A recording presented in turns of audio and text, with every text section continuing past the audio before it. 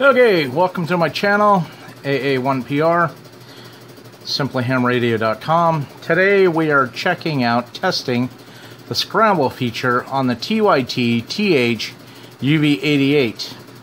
Only other radio that I have that has a Scramble feature built into it is this cheap little Baofeng BF888S. Maybe we'll do a video review of these. I've never done a video review of this radio. Use them for a lot of things. Have this one set up for the family, itinerary frequencies.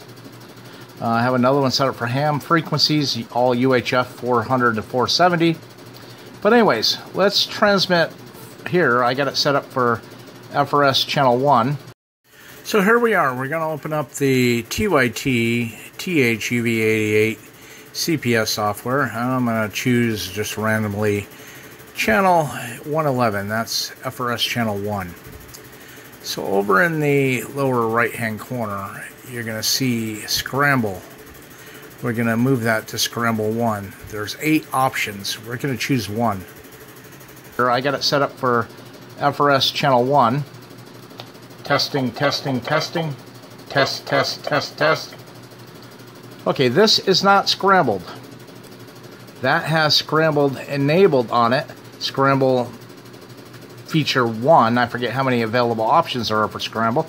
So let's reprogram this with a Scramble also 1, and let's see what happens.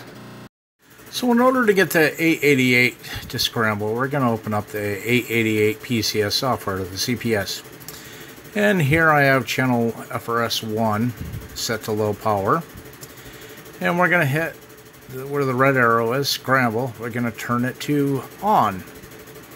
We're going to hit File, Save, and then we're going to hit the red arrow to the radio and write it back to the radio. Now let's proceed. Power on. 1.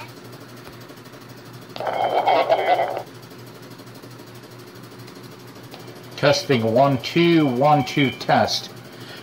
Testing 1 2. Okay, so we got the Baofeng 888 programmed with Scramble on. There's only one Scramble choice, and apparently that one TYT is set to 1. Testing 1 2 1 2 test 1 2 testing 1 2 1 2 test testing testing testing.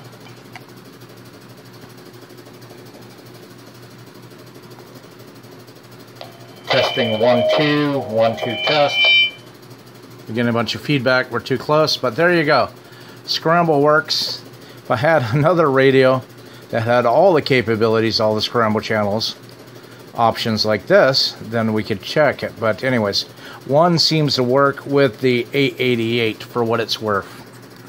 I don't know. You can't use it in an amateur mode, but maybe in a business security setting, something like that.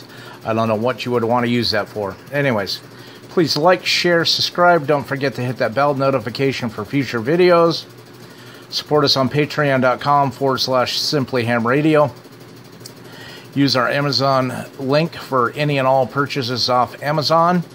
If you're going to buy anything through Bridgecomm, please use our Bridgecomm link. And I thank you for viewing, and stay tuned for next future videos. 7-3.